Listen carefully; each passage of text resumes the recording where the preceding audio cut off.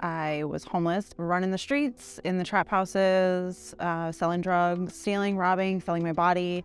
And I was kind of at the point like, I just don't want to do this anymore. One day, my little brother called me, just crying, telling me how he wants his sister back. And I think I was just done. I don't know what it was. I just was ready to get my life together. I just called and I went, I think it was that day.